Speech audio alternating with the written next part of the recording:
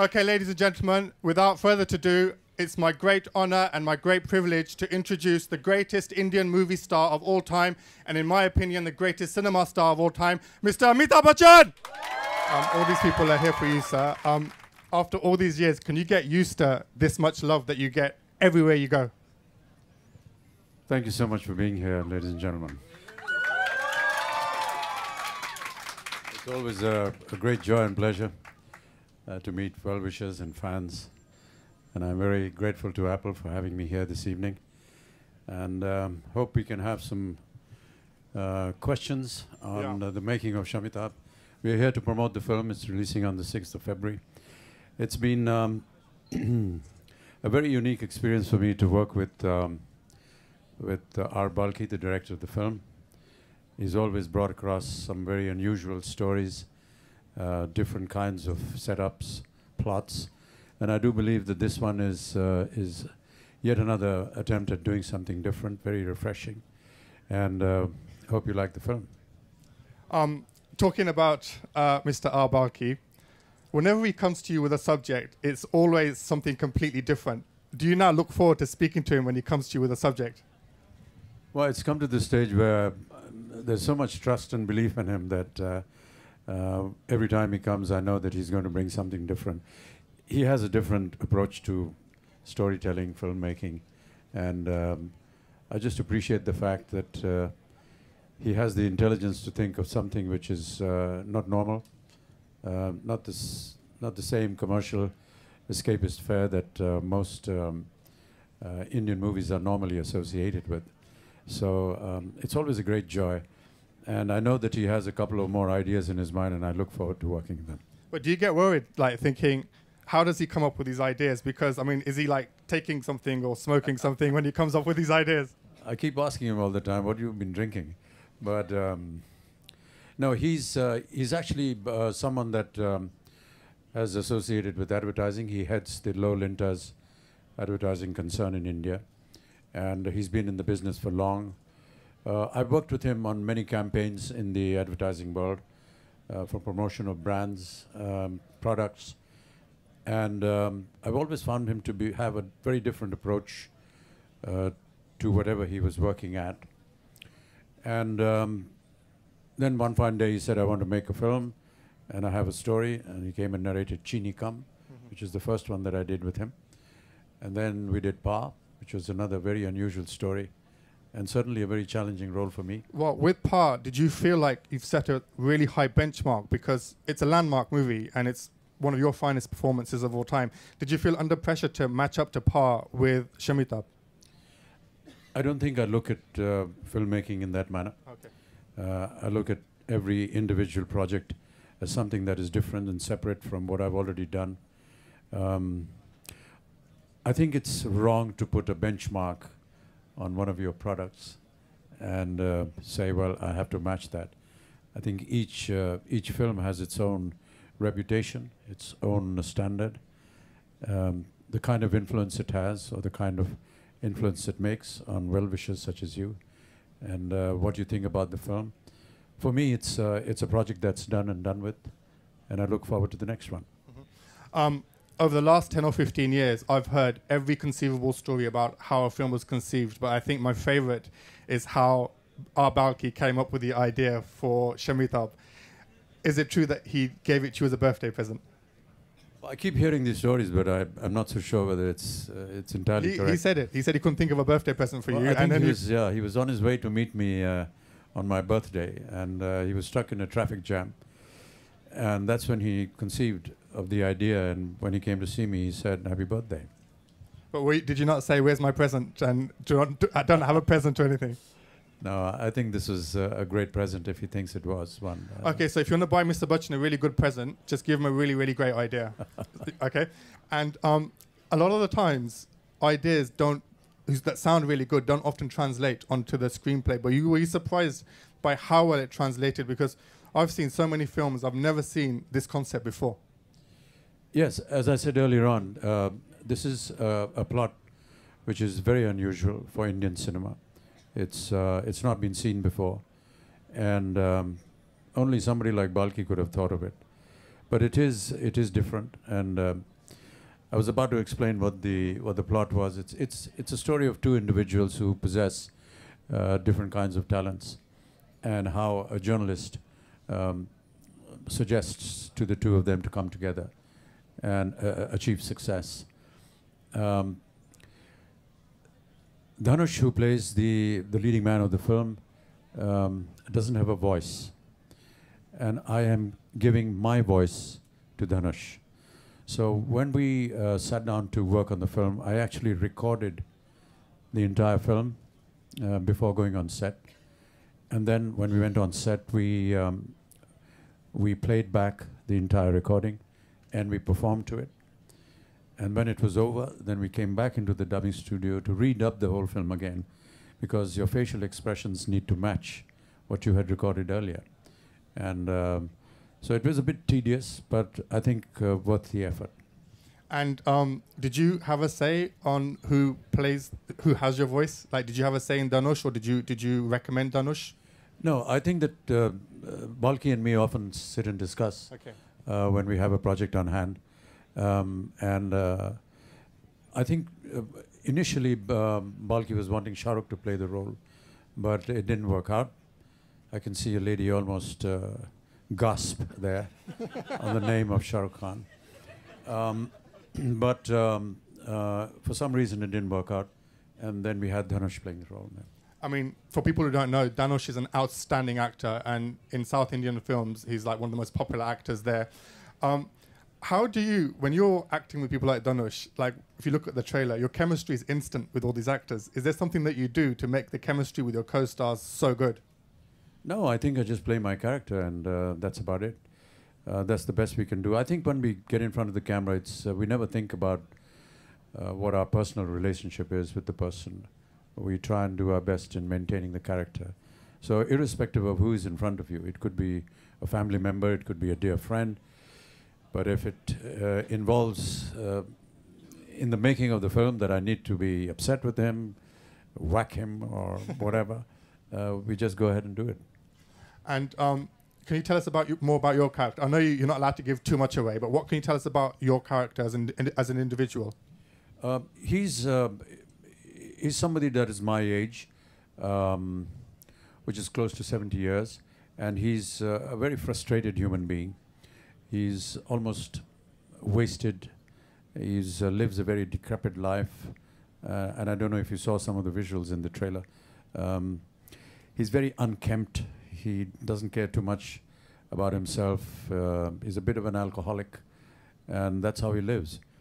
But he has a voice, and the journalist feels that if this voice were to be put onto Dhanush, then perhaps the combination could work very well, and that's exactly what happens.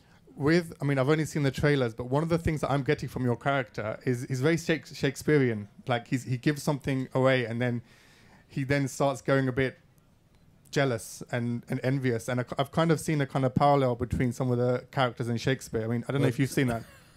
This is the first time I'm hearing some kind of logic behind my character. It's nothing to do with Shakespeare at all.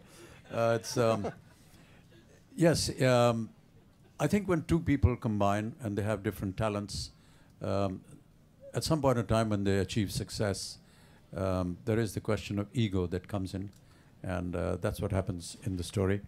And when ego comes in, there are moments when a lot of differences crop up. What happens to the story after the differences, whether it is resolved or not, is what you should see in the film. Mm-hmm. Do you have a favorite moment in the movie? I mean, I know everyone's probably asking you this, and you probably can't choose a favorite moment, but is there one moment in the movie for you that really stands out? Not really. I think that I would like to believe that the entire film is very special to me. There are many sequences in the film which are challenging as an actor, and I hope that I've been able to do justice to it. Mm-hmm. And this film celebrates your voice. Do you feel like you've almost come full circle, because in your early days you'd auditioned to be on radio and they stupidly turned him down? And do you feel like you've gone full circle now? There's actually a movie that's celebrating the magnificence of your voice. No, I don't look at it that way. I'm sure that they must have their reasons for having not approved my voice. It was very early years. I was just out of college, was looking for a job, and someone suggested that I could perhaps audition as a commentator or a newsreader in All India Radio, and I went and auditioned, and they felt that it wasn't good enough. Mind you, there were some extremely excellent voices that were associated with All India Radio at that point of time, so probably I didn't match up to them. But I've never looked at my career or my life in that manner. I just feel that it's a job that has to be done, and why connect something that has already passed with what is happening in the present. I'll be doing a lot of research on Shamitabh, and one of the things that keeps coming out is that one of the big surprise packages in the film is going to be Akshara, who's making her debut in the film. Can you talk about her? Well, Akshara comes from a great lineage. Her father, Kamal Hassan, another legend from the south. Mother, Sarika, a great artist. And she has a very striking personality. She has a lovely face. Many of the portions in the film when she doesn't have to say anything, she says a lot. And that speaks volumes for an actor. It doesn't look as though this is her first film. And that's remarkable for any newcomer. Even from the trailer, I mean, she looks so confident in the film, but was she nervous acting opposite you and opposite No. Dhanush? But I heard she wasn't, actually. I heard she was really confident. Yeah, I don't see why someone would be nervous. I mean, once you've taken up a profession, you want to look at it as a job that you need to do well. I think nervousness is something that you leave behind, or if you do have it, you don't want to express it. Sir, I don't want to break this to you, but everybody gets nervous around you, whether it's someone who's interviewing you, whether it's a fan, whether it's a co-star. And I know you're very, very modest about this, but we do get nervous around you. None of these people are looking nervous at all. Are you nervous? A little bit.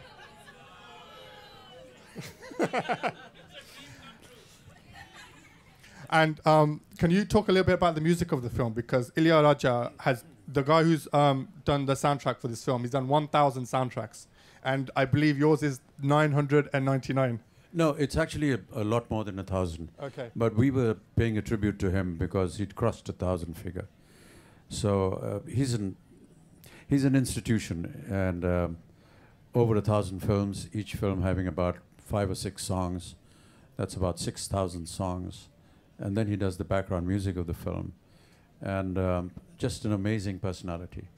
And every time he creates something new for a film, it's just quite remarkable. There was a period in his life, in his career, when he did about 56 films in 52 weeks. Wow. And for 4 years continuously. That's an immense amount of work and creativity. So you can imagine his genius, really, in the field of music. He's a very humble human being. And when we were launching the music of Shamitabh in Mumbai, we felt it only appropriate to pay tribute to this absolute genius. And that's why we had Rajnikant, Kamal Hassan, Sridevi to actually pay tribute to him. These 3 individuals, Rajni, Kamal and Sridevi, their first films in their career had music by Ilayaraja, and we thought it appropriate that they should be the ones that should pay tribute to this great human being. I mean, he's composed a great soundtrack. I've been humming the title track for the last 2 weeks. Even when I don't want to hum it, I'm humming it to myself. Now, just now you talked about nerves and nervousness. How did you feel about singing for such a great music director like Ilayaraja? Because you sang a song in this film. Yeah, I know. I was petrified. I'm not a singer, and singing is a huge ordeal for me. But as you know, they have lovely machines now which can put you in tune. And there's been an extensive use of these machines as far as I'm concerned. You're being very modest now. No, Come on, really, we know you're a good singer. I never had the courage to actually stand in front of him and sing. So I asked him to compose the tune and send it across to Mumbai. And that's what he did. And I have my dear friend Adesh Srivastava, who's also a great music director, and we sit in his small little studio and we sing, and we spend many days on the auto tuner. And You're being really modest now. Come on, you're being. Really. And but never had an opportunity to actually sing in front of him. It would be just impossible.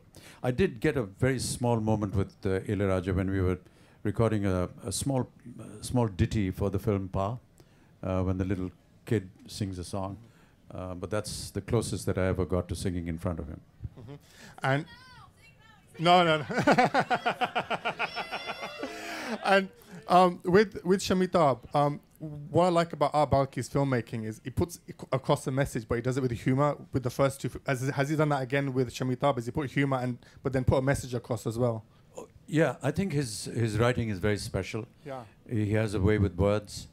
If you saw the trailer, there's that little moment about whiskey and pani, and where he perhaps explains what whiskey means without water.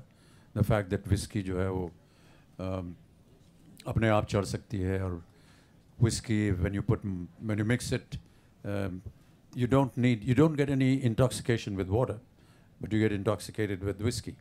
And he compares himself to whiskey and the other fellow to water. It's not just a simile that he's creating with these two objects.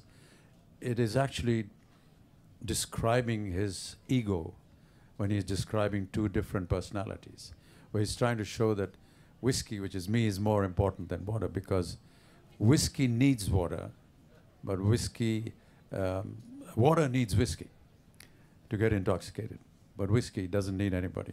So it's actually a wonderful way of putting objects together in reality, but yet connecting it with the storyline and the nature of the characters that are associated with the film.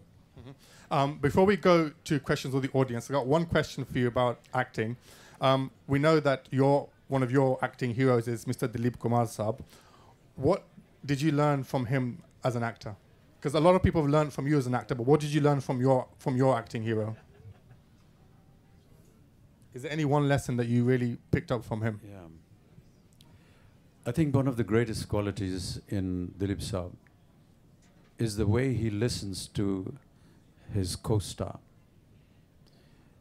And there are not many actors that can have that kind of ability to listen actually to, we know the script, we know the dialogues much beforehand.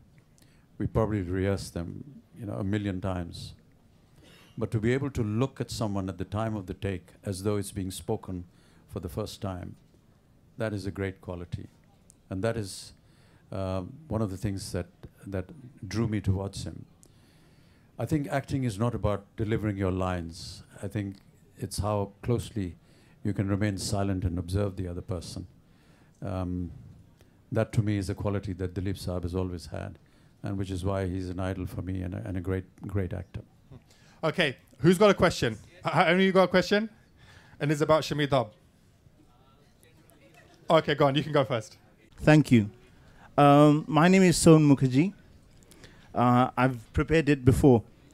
I'm a director in training working towards joining a London film school or degree in film directing. My three most inspirational directors are Satyajit Ray for Nayak with Uttam Kumar, Richard Attenborough's Gandhi and Chaplin, and contemporary Rasu Brothers' Captain America 2, The Winter Soldier. It is my vision and lifetime goal to direct a film on Tagore, and it's my directorial vision to see you as Tagore. My question to you is, what can we do to promote making more films on Indian historical figures in international films? Because I believe that many iconic Indian historical figures are not known or represented in the world. Thank you. Thank you for that question, because really that's something that we've been discussing for a very long time. I think that through cinema we can educate the people on some very historic figures that have come out.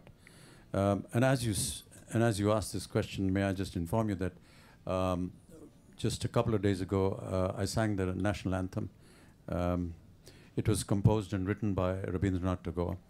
And Balki felt that because the national anthem is played in theatres in Mumbai before the start of a show, and because the film is about sound and voice, it would be nice if the national anthem could be sung in my voice. I made an attempt. And then he wanted it to be shot visually. And he decided to shoot it in Shantiniketan, which has a great association with Tagore. Time restraints and constraints made it not possible. So we actually shot it in Thakurbadi in Jorasanko, which is his ancestral home in Kolkata. And what a great experience that was. And really, it's something that I'm, coming on to 73 years in age now, but I had never seen Tagore's ancestral home. And it was an absolute emotional delight to be there within the precincts of this wonderful, wonderful old home of his. Very vast, has a lot of history. Each and every room that you visited, his properties, his bed where he breathed his last, another portion of the house where the clothing that he wore. I mean, these are just so emotional and so binding. I do agree with you that we should be doing more films and making films on historical figures just to propagate the fact that these were stalwarts of our country. Okay, next question. Okay, this lady here. Namaste. My name's Linda. I just had a question about the looks that came upon the movies that you've done in Arabaki, so in Pa and when you portrayed Oro, in Chinikam and in Shamitabh. Can you talk about how they came about, so how you discussed the look for Shamitabh? Yeah. Well, for Chinikam, Balki felt that, I should look different as well. He felt that I've never had a ponytail in my life, so he decided to give me one. Pa was, an incredible feat by a wonderful lady from Hollywood makeup department. The whole process of making me look 13-year-old was all her doing. It's very heavy prosthetics that took about 5 hours to put on, and it's quite a task to be sitting there while the prosthetics are coming on. You can't move, you can't speak, you can't eat anything, you're just about able to breathe. They leave just 2 little nostrils here and some pipes so you can breathe. But most of the face is being worked on, and it takes about 2.5 hours to take it off. And then you have about 8 or 9 hours of work. So that's quite an experience by itself. But it was so realistic that it actually helped me, or helps any artist. Once the look is right, for some reason you actually start behaving like that person. And it's more to do with the kind of makeup that has come on you than your own ability or your own talent. So prosthetics and makeup go a long way. For Shamitabh, Balki wanted a kind of look that you see now. A lot of hair, very unkempt hair on top, an unkempt beard. And it takes a while to stick it on and make it look real. Most of the beards, at least in India, they're actually pre-prepared on a net. And that net is then stuck on with glue. And it's the most uncomfortable experience ever, because it restricts your movements. You can't speak well, you can't move around well, you can't eat anything. And in the heat, it's just terrible. So what most of the modern makeup people do is they stick on each hair. So piece by piece, each hair is put on, and that takes about 2 hours. And it took about 2 hours to put on this look. Wow. Okay, we've got time for 2 more questions. Okay, can we get someone from the back over there? There's a lady there. I can just see her hand. You. Yeah. Hi, sir. It's a pleasure speaking to you. I'm a fashion design student, and I think you're the best styled celebrity in the world. I love how you mix match your socks. Always amazing socks. And I would like to ask you a question. You have done such versatile roles. What's so different about this movie, and why should we watch it? Thank you so much for all these lovely compliments about my socks. I bet you didn't think that was going to happen today, did you? And why are you looking at my socks all the time? Okay. Well, as I said, it's really a unique concept where someone's voice is given to somebody else. But to be able to perform it is rather tough. And as I was saying a little while ago, we actually recorded the entire film. And then we performed to the recording. So we actually lip sync what we have recorded previously. And because facial expressions with different people when they are lip syncing is different when they're performing, we have to redub the whole thing again to match the facial expressions. It's like what we do when we sing songs in our movies. We lip sync the songs. The song is sung by greats like Lata Mangeshkar, Kishore Kumar, Mohammed Rafi, and we lip sync. When Lata ji or Kishore Kumar sing songs, they sing as singers. We perform according to our character what they have already sung. So our facial expressions and our movements are different to when they were singing. So that's the kind of equation we had with this film. We had to perform differently to an already recorded piece. And that was one of the most trying moments when we were shooting this film. Okay, we've got time for one more question, and I don't know who to pick. I mean, this is getting really... shall we... Do you want to pick the last question? Huh? Okay. Shall we pick... huh? Okay, this gentleman here. So you're quite an active embracer of Twitter and Facebook, and you've got such a busy lifestyle. How do you manage to keep up to date? Yeah, just before going to bed, just an hour or so, write my blog, catch up with Twitter, Facebook. It's a wonderful medium.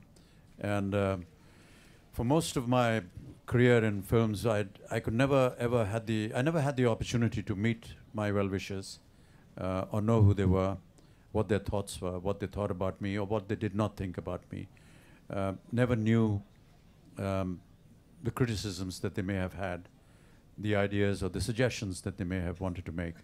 And thank you for this wonderful medium where I am able to interact with them, listen to their voice. And now, as many in my blog would know, we have a face, and we have groups, and we have a very composite family, and I keep meeting them. They come over to India. When I'm in London, I meet some of the London EF, my extended family, as I call them. And it's just a fantastic moment. The kind of comments, the kind of responses that I get are just so worthy of this association. There's a lot of abuse, there's a lot of criticism, but I think that if you're on a medium, you should be prepared for that. I don't object to it. I think it's, I need to know if I'm doing something wrong, and I need to know if it can be corrected. And therefore, I don't, block them or cut it off or anything like that. Okay, ladies and gentlemen, can we have one loud cheer for the biggest legend of Indian cinema, my hero, your hero, everybody's hero, Mr. Amitabh?